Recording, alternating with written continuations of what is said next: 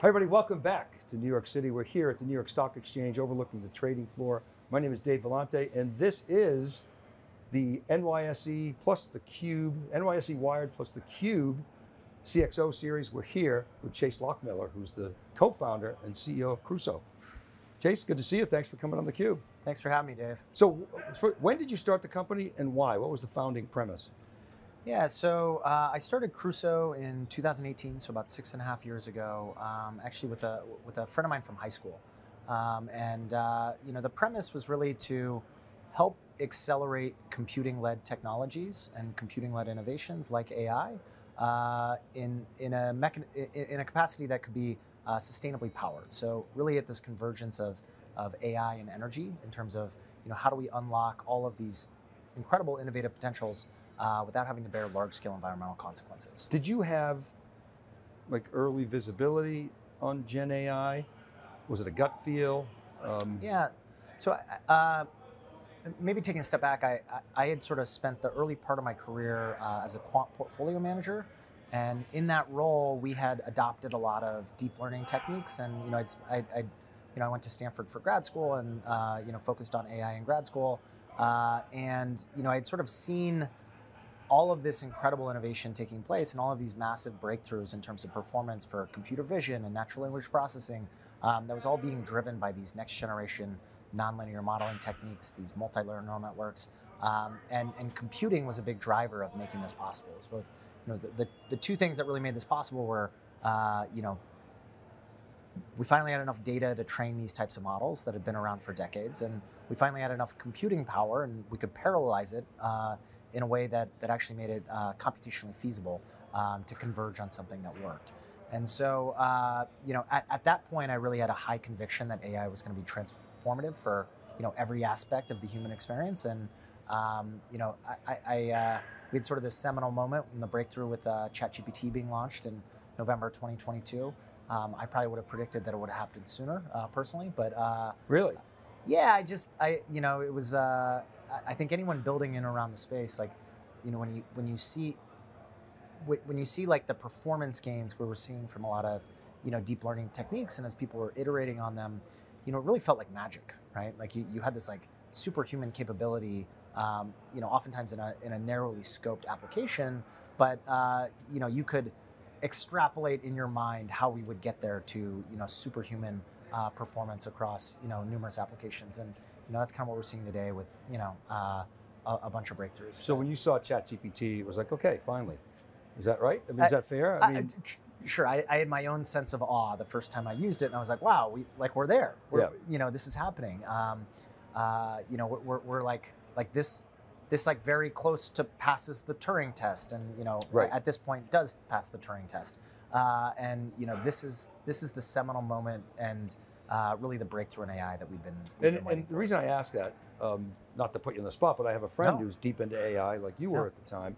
And he's been at it for 20 years, whether it's AI and autonomous driving, and really, really understands it well. And I had dinner with him right after ChatGPT was launched. He says, "You ever hear of ELIZA?" And I'm like, "No, I've never heard of ELIZA." Well, it was actually an IBM mainframe program that you could interact with in natural language back in, I think, the 60s or early 70s. And people were like, wow. And they were using it to help people with mental disorders just feel like they could speak to someone and have an interaction. And so now it's like, fast forward, wow, we're here. Totally. In a way that it has the computing power, can be done, scaled broadly, and I guess inexpensively enough. But the problem is, we've got to cool all this stuff, and we've got to make it sustainable. Absolutely. And that was your founding premise. And why is that good business? Well, look, we think, I kind of consider myself to be like a, libertarian environmentalist. Like, I care deeply about the planet, but we have to make these things work on a standalone economic basis. No matter how you look at it, we're going to need to bring on net new generation to power AI. The energy demands are just so massive. But what leaves me to be very, very optimistic at this moment in time is we're sort of finally at this point where cleaner energy generation is marginally cheaper than fossil-based generation, right? So you're seeing, the lowest cost sources of energy are, wind, solar, geothermal in certain locations, hydro in certain locations. and nuclear if we could get out of our own way from a regulatory compliance standpoint. But that's one of the things that leaves me very, very optimistic about being able to power AI in a sustainably based capacity. To me, it was like really important to approach it this way, because if we had massive breakthroughs in terms of realizing AGI, but it accelerated a climate crisis to this to the extent that we made 95% of the species on Earth go extinct. Like did we win or did we lose? Right? Like that's kind of like we really want to kind of have a very abundant future that's rich in technology, but also rich in nature as well. So you're in the technology community, you're a builder. I've been in this business for a long, long time, and it seems like the narrative around tech, not seems like, the narrative around tech has shifted. When I was a kid, it was very positive sort of attitudes toward tech. I grew up in Massachusetts, and 128 was the sort of pre-Silicon Valley, and we almost put it on a pedestal, sort of glorified tech. And today it's, big tech lash, and social media is bad. And granted, there's plenty of things that are negative about big tech, but what often gets lost in the conversation is all the good that tech has done. I bring that up because, of course, the media goes right after the energy consumption, whether it was, same with crypto, we heard that as the big negative, now we're hearing that with AI. I bring it up because I was listening to a report around Eric Schmidt this morning. I don't know if you heard this, where he was basically saying, look, if you try to constrict, his premise was, it's a mistake to try to constrict AI based upon the energy argument. Let it go. AI will help us figure out a way to reduce the energy consumption, maybe by taking carbon out of the atmosphere. Sure. Maybe they'll come up with some way of doing that. Do you have any thoughts on that? Totally. And I'd love to hear your perspective. Yeah, I often describe this as the energy paradox with AI, which is AI's there's all these gripes about AI's energy usage, and the solution to AI's energy usage is AI. AI is the tool that we've been looking for, that's going to be able to drive these scientific breakthroughs that we need to achieve low-cost, sustainably powered futures.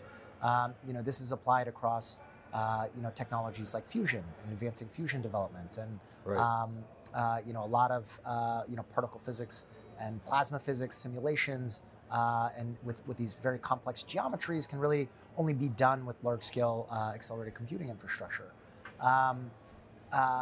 Things like advanced battery chemistries, right? We've really only scratched the surface in terms of the material science and the battery chemistry space that's possible and cost effective, and what do these things mean at scale? There's certain chemistries that have become popular, but the search space is far wider than we've ever really fundamentally explored. And there's companies that we had a big partnership with SES AI recently, as a publicly traded battery technology company that we're working on supplying the AI compute infrastructure to support the development of this foundational model for inorganic chemistry in something called DFT, diffusion function theory, which is sort of the underlying scientific theory that sort of describes these battery chemistries. And again, the search space is massive. We haven't been able to fully explore it with traditional classical techniques, but AI really is the solution there. I'll give you one more example. I met a company recently called Orbital Materials. It was a team that spun out from DeepMind. And what they're focused on is actually using AI to develop these custom engineered materials for direct air capture systems that are purpose built for specific thermal loads. So what I mean by that is that one of the key inputs to a direct air capture system is heat. The materials we often use to basically soak up that carbon are things that are oftentimes naturally occurring, that can be carbon sinks, things like limestone. So, just because it naturally occurs in nature doesn't mean it's the best and most economic way to soak carbon out from the atmosphere. In the data center world, one of our key exhaust products is heat, right? Right. But it's low temperature heat. It's oftentimes not that useful for a lot of different applications. But one of the things that we were talking about is like, could we engineer a purpose-built, custom-engineered material that was designed to basically absorb carbon with the thermal load that's the exhaust of our data centers? What about that? You could have a renewably powered data center that's taking the waste heat from that data center to suck up carbon from the atmosphere. You'd have a carbon negative data center. Yeah. So to me, that's Eric Schmidt is spot on, and I'm so optimistic about AI being the mechanism to invent the solutions needed to power the future sustainably. These are such novel ideas you're talking about. Of course, they're created by humans. Wow, imagine when we put AI in there. But now that doesn't mean that we shouldn't approach AI in an energy efficient manner, and that's what you're doing. You're scaling AI, you're building energy efficient data centers and AI ecosystems. Tell us more about Crusoe. Sure. So, Crusoe's a vertically integrated AI infrastructure business. We try to take an energy-first approach where we build data centers in locations that have low cost, clean, and abundant energy. The traditional data center model is sort of build data centers in the networking hubs like Northern Virginia, and then everybody wants to be in kind of like that data center corridor. We're building in less traditional data center markets, areas like West Texas, where you have very abundant wind and solar power that's oftentimes curtailed or negatively priced. And actually the biggest problem is they don't have enough load. Other markets like Iceland, where there's rich geothermal and hydropower that is more than abundant enough to power the needs of the 400,000 people that live in Iceland. They can turn on a lot more generation. They just have no natural need for it. It's all carbon-free power.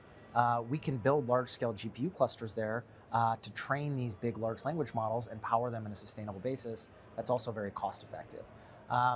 So we really have two core products. The first is actually just the data center layer, where we will build these large-scale AI data centers. We typically lease them to very big companies like the hyperscalers.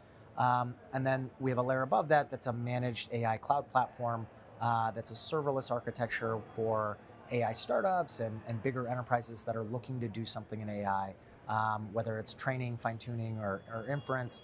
We can really help support them with serverless compute infrastructure. Interesting business model. There are companies that are basically alternative to cloud, to hyperscalers that sell sort of GPU clouds. You do that, but you also build data centers. Yep. Which is a different business. It's related, but it's novel in the sense that most companies pick one. Yep. But it seems sort of synergistic, but also, as we were talking about last night, it throws off cash. It's lucrative. Yep. It's long-term contracts. Yep. And so it brings stability. I don't know how the economics compare long-term with the other business, but nonetheless, it sounds like it's pretty viable. Yeah, look, I think what we're seeing in the data center design space is a completely new paradigm.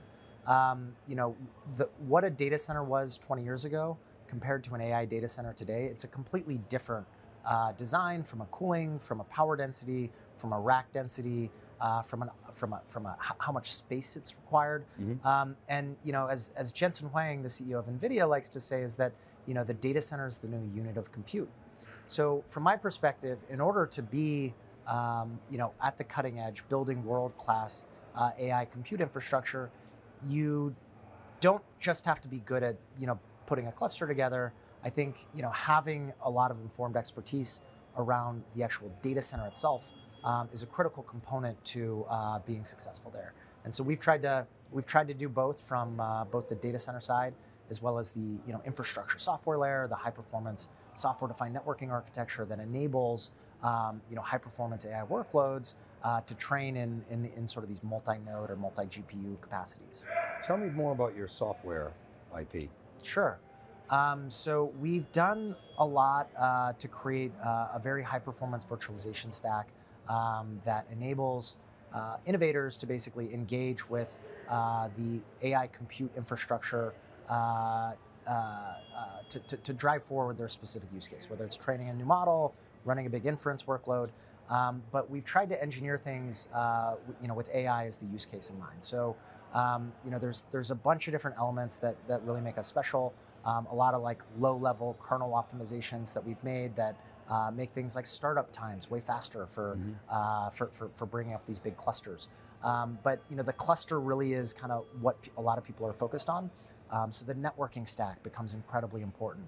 And building this high-performance software-defined network that we've done at Crusoe that enables multi-tenancy across the network has been a critical aspect because we'll oftentimes have a single cluster of GPUs that's in what's called a rail-optimized architecture, which means you can share information directly from one GPU directly into memory with another GPU. You're not, you're sort of bypassing any, it's not like data is going from GPU memory to the CPU or to the core networking, the NIC, across the Ethernet fabric. You're actually going across an InfiniBand fabric in a high performance, high bandwidth capacity to be able to run these multi-node workloads. So, but isn't that a function of the large SRAM that NVIDIA has? Are you adding IP on top of that versus say a chiplet architecture, which is going to be asynchronous to all the XPUs?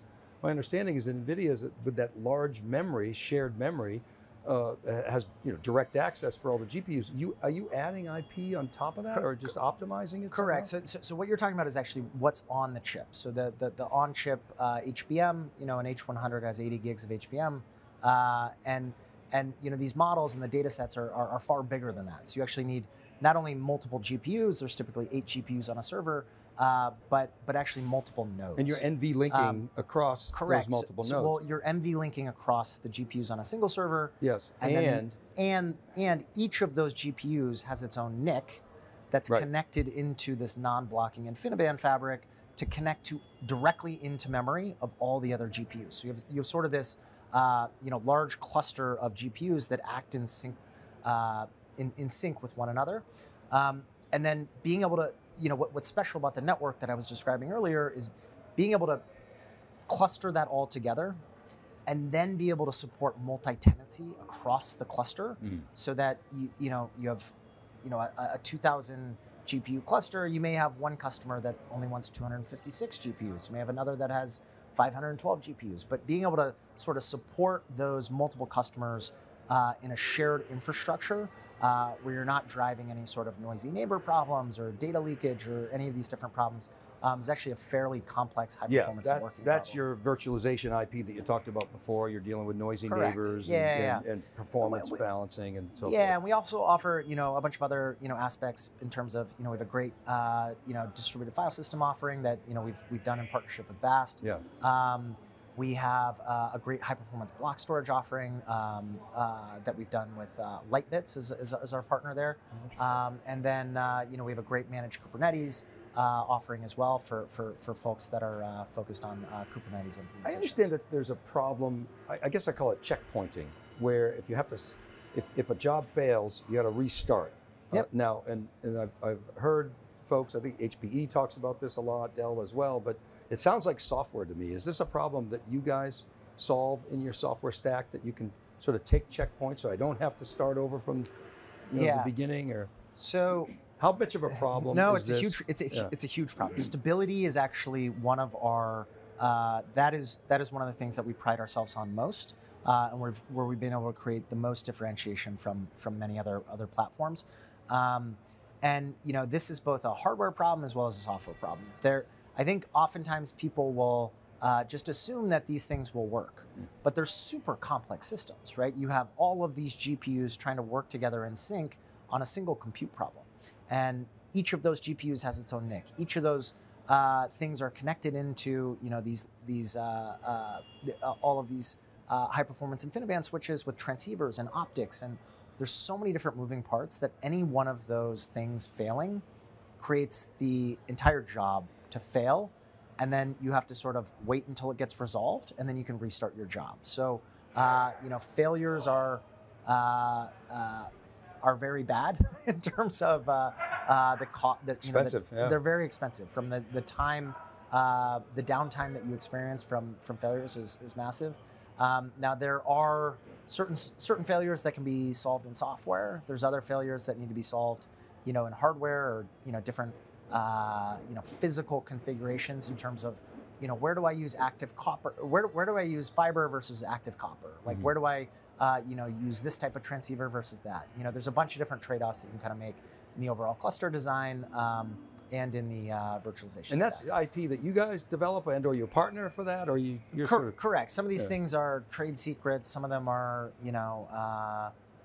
things you work on with partners like NVIDIA or AMD or HPE or Dell, Supermicro. I mean, it's a great ecosystem, but there's a lot of things that we've had to figure out on our own. I want to come back and close and pick your brain on cooling. We were talking last night a little bit about when I first started in the industry, IBM was kind of everything. They were the dominant monopoly. People don't even remember.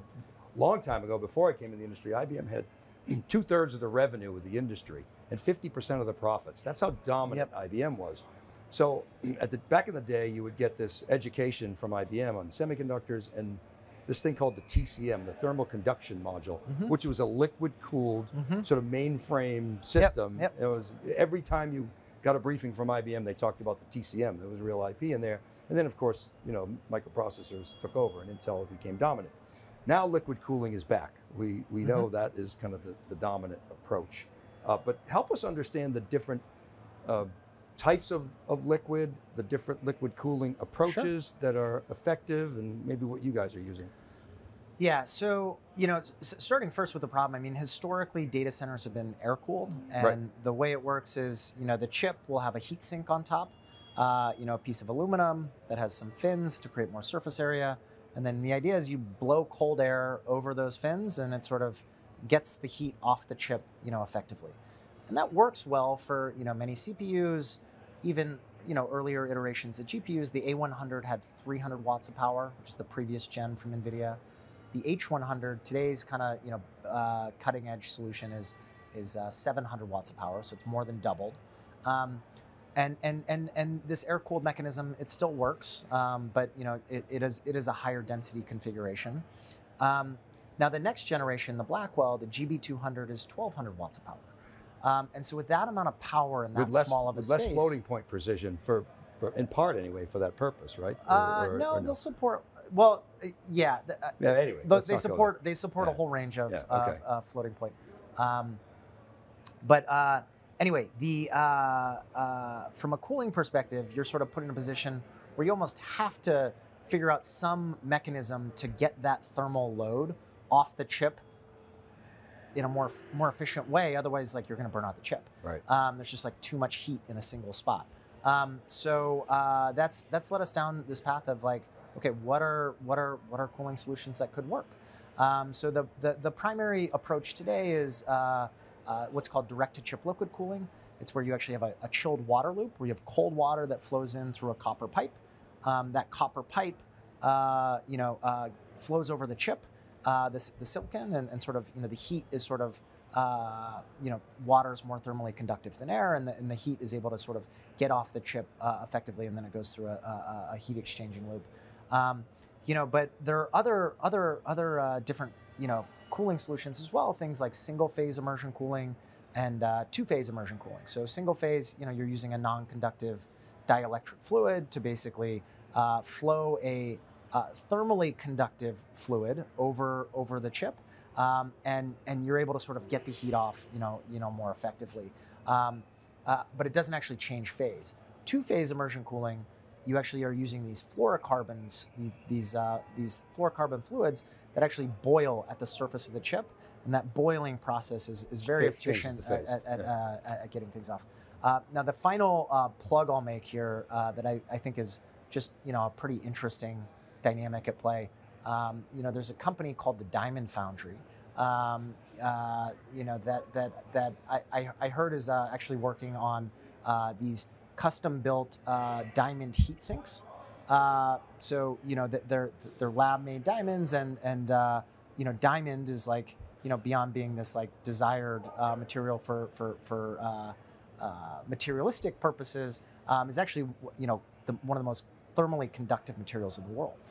So if you can actually disperse the heat load with a diamond heat sink, that's actually just designed in that custom form factor in a lab, you can actually way more efficiently disperse the heat off the chip. So there are like some really cool things that people are thinking about, and these types of things are what excites me about the future. Do you have to buy those from De Beers? Because I know diamonds are plentiful, but the market is cornered. Blood diamond heat sinks. So I got at GTC last year. It was kind of the first time I've ever really paid attention to, what the hoses in the supercomputer look like, and it looked really convoluted and made one wonder about connection integrity and things of this nature at scale. I mean, do those things matter? Are there standards for sort of how you approach liquid cooling? Absolutely, and that, like liquid cooling. I mean, you mentioned IBM doing it, but a lot of large supercomputers at government labs. People had experimented a lot with liquid cooling in the more traditional high-performance computing space. It had mostly been experimental, sort of proof of concept. It's never been deployed at the scale we're about to deploy it with the Blackwell, rollout. Right. And so all of this stuff is being figured out as we speak. Honestly, it's like a ton of liquid cooling has been deployed, but it's a drop in the bucket compared to the amount that's about to hit the market next year. And so, to your point, there aren't standards, right? I mean, there are sort of different people have different solutions, whether it's Vertiv or HP or CoolIT, and a bunch of these different vendors out there that are advocating for different solutions. But it does feel a bit like the Wild Wild West, and it introduces this whole new engineering challenge to designing a data center, which is plumbing. I think one of our most in demand jobs is plumbers, right? It's we have to run so much piping. It's so complex to plumb these systems together in an effective capacity. And I just remember seeing it, saying, "Wow, I'm looking for the weakest link." I'm like, what am I missing here? Because this looks like amateur hour when you. And to your point, if these things cause failures, right, in the cluster, you're going to have a lot of unhappy customers that are going to have to stop and start their training workload. We're never going to reach AGI. So the hose broke. Get the call the plumber. Get Mario in here. Jason, thank you so much for your time. This was such an interesting conversation. Really appreciate it. Thank you, Dave. All right, really appreciate it. Happy to have you back. Yeah, in our Palo Alto studio, or back here, or even Boston if you get there. Yeah, would love that. Thank you. Thanks, Dave. Okay, and thanks for watching. Keep it right there. This is Dave Vellante for theCUBE plus NYSE Wired, our CXO series. We'll be right back right after this short break.